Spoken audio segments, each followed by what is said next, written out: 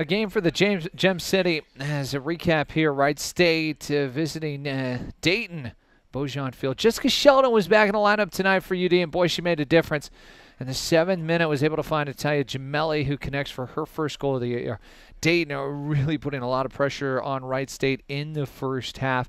Raiders thought they had the game-tying goal, but Marcella Sizer was called offsides, and Dayton continued to push, looking for that second goal. But terrific goaltending by Jessica Seward.